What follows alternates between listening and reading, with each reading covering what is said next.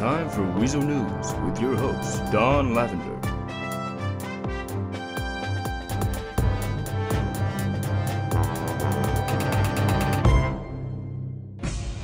Good evening, Los Santos. I am Don Lavender. Our top story tonight: citizens have been expressing concern as a recent flight school opening has seen the number of pilots in San Andreas increase by over 4,000%.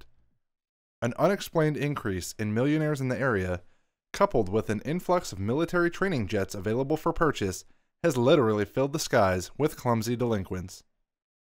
Citizens are calling for a more stringent training program and thorough background checks to be carried out before pilot licenses are dispensed. Valerie Versetti is down at the San Andreas Flight School with new recruit Richard Fluffers. Thanks, Don. Richard here just graduated on the D's list from the local flight school. What made you want to learn to fly, Dick? Well, my father used to be a pilot, and I really wanted to follow in his footsteps. So there's a rich history of pilots in your family then. Did he fly in the war? Oh no, he just passed his test last week. You said he used to be a pilot.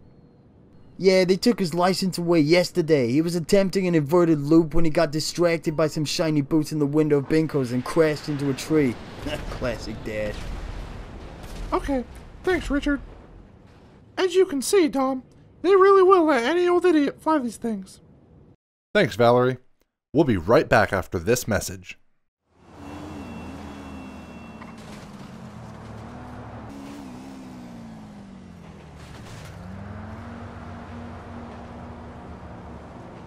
Damn it! What the hell's your problem, boy? I can't complete this stupid stunt jump. That's because you ain't got no sprunk. Sprunk? Yeah, it's a drink. You gotta shake it up until the top pops off. It gets all over the place, and it's real sticky. But as you can see from your bike, it works. Whoa, thanks a lot, dude.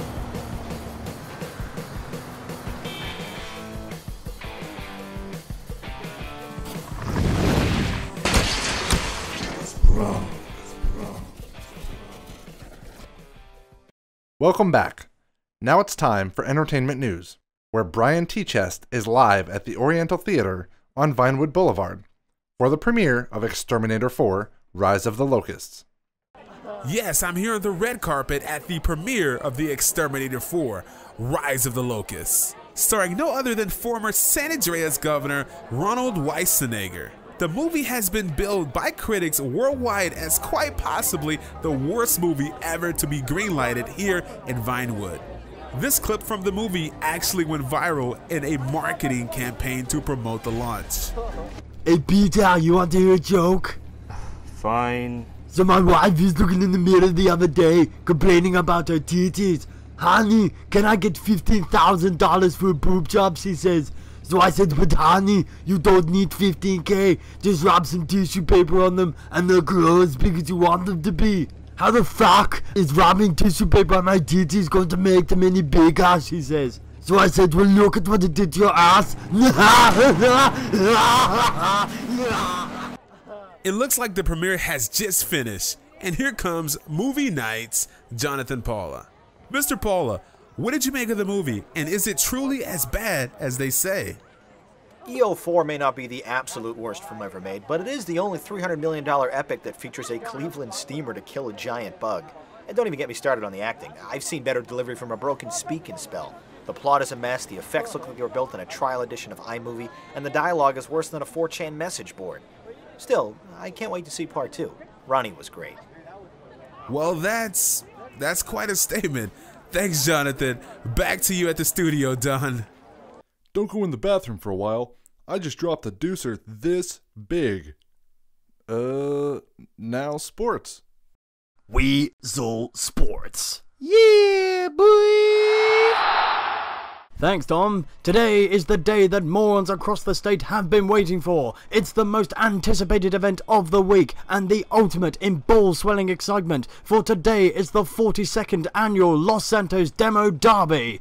This is an event steeped in history, with the first being held at this very arena decades ago, where Sir Reginald Spliffington emerged the victor after beating off rival derbyman Albert Grointangle. But back to the present day, and the weather is hot as shit. The contestants are here in full force, beaming with sheer delight. However, there has been a catastrophic setback already, as the arena's janitor left the door keys at home, and we've had to relocate the derby to the roof. Now we cut back to the action live as super bastard Jimmy Speed, who is the crowd favourite here, gets to work pummeling bumpers and trucks like there's no tomorrow. And what's this?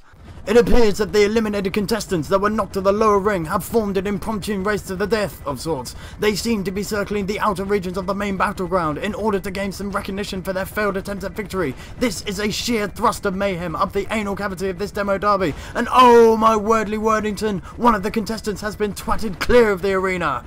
Nippling crikey, the action here is really hotting up. Full highlights will be here at 11 PM. Back to you in the studio, Dom. And that's all for our show tonight.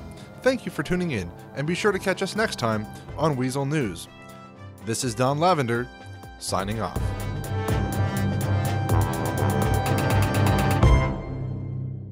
Hi, I'm Don Lavender, and this is the ALS Ice Bucket Challenge. I didn't get nominated, but I jump on any bandwagon that I can. So I am going to nominate